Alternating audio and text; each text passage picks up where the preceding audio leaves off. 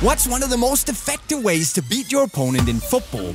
That's right, something as simple as a turn. Yep, you guessed it, because today we're going to teach you how to get better and more efficient at turning, so you can create that vital space for yourself and completely boss it on the pitch.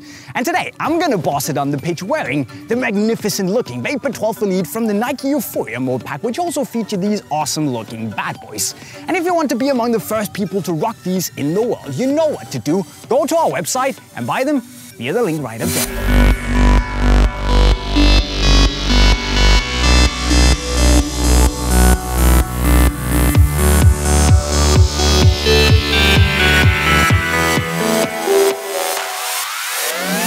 The best way to learn is to look at the pros out there, and what we can see from masters like Silva, Pogba, Isco and Eden Hazard is that they try to create space with their turns here.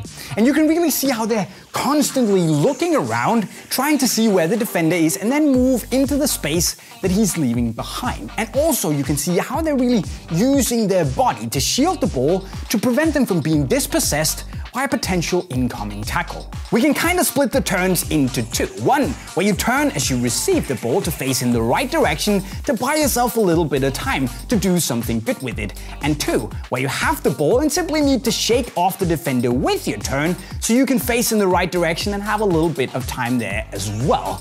But the funny thing is that the same technique and principles actually apply to both of the turns. The key here is how you position your body. Obviously, you need to have a decent technique so you can keep the ball close. But what we're looking for on the turn is to stay oriented on where the defender is and then have a low center of gravity.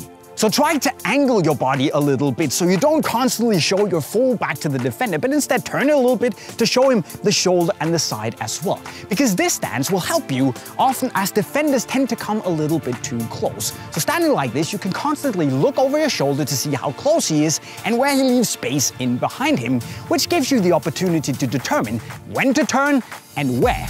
And then when you do turn, make sure that you make a good touch to the side out of his reach, and also that you bend down in your knees. A, to make your body a little bit wider to protect the ball, but B, to make sure that you're a little bit more agile and explosive when you move away.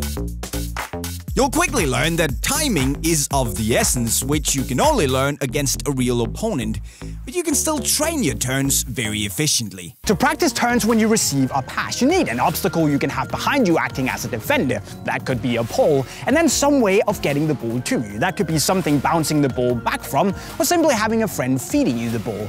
But here you then approach the ball, you call for it, you angle your body a little bit and bend down in your knees. And when the ball comes to you, you use either the inside or the outside of either foot, whichever feels better, to take a touch around the defender and then follow the ball. And make sure, force yourself to always have your body protecting the ball in between the ball and the defender. To train turns with the ball, I usually set up two cones that I can use to then do all little sorts of turns in between. That could be the Silva 360-degree turn with the inside of your foot.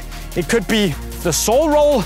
It could be the cut with a little body feint, or basically whatever you want to do. Just make sure, again, that you constantly force yourself to keep your body between the ball and the defender.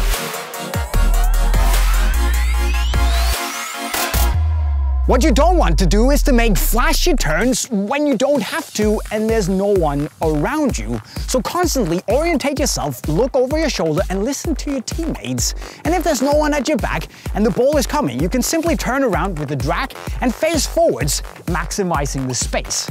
It doesn't have to be harder than that. So there you have it, my friends, some tips on how you can get better at turning with the ball. But do you have any questions or suggestions as to what we should teach you next? Well, as always, you should let us know in the comment section right down below. And after you've learned the new turning tips, you should go and treat yourself to a pair of the new Nike Euphoria mode boots that you can buy from our website if you click the link right over there. What you should also do is go subscribe to our channel with the notifications on by clicking the green bubble right over there, and then go learn some more skills if you click the playlist right down there. With that said, guys, I'm signing off. Cheerio.